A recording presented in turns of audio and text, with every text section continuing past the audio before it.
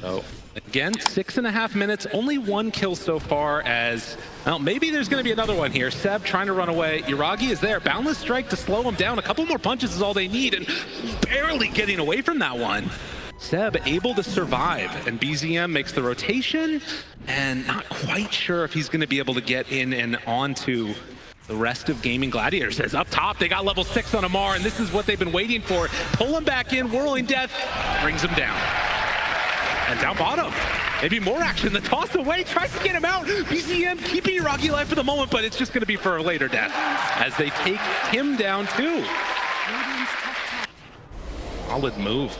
And Gaming Gladiators starting 2-1 here as they will go for a stun. Ace making the rotation bottom and maybe going to find a kill. Oh, the shackle looking nice for the hook stop. Does find it. Oh, wow. Okay. Ellery, cool moves, and up top as well. More action.